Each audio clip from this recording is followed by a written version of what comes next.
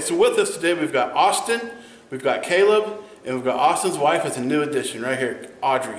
And we are glad that she's going to be with us today. So it's been a couple years, it's now 2020, and we're going to check a ghost hunt here and see if it's affected ghost hunting at all in the year 2020. So what we're going to do is we're going to check around here, we're going to see if we can find anything, and we're just going to see what we can do. Wait, I think we see our first ghost. Look. Wait, 6 feet, 6 feet.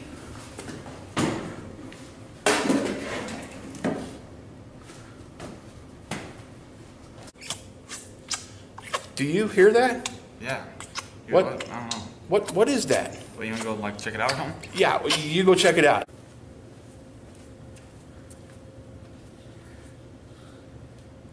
Oh, don't go in there. That is disgusting. That is disgusting. Don't go in there. What is it? What is it? I gotta see what this is. What is it? What's going on? What's going on? They're not even wearing masks. So I know we've tried just a couple times here and we haven't seen a whole lot. What? You know how rare that is to find? Like, give me the toilet paper. Give me the toilet paper. Come on. Yeah. Can't take this anymore. 96.6. Did you hear that? If you're here, give us a sign. Oh, another one! Yes! Alright, so what do you think we should do next? I mean, we do. Yeah, we could try that. Yeah. Or we could do like a voice box.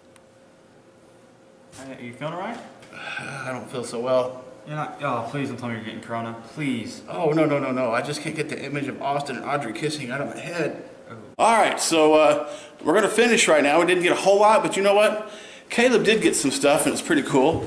He got some things that he'll be able to take home, and we did find out that there's something out here, and so you never know. We may come back again some other time. I don't know. Only time will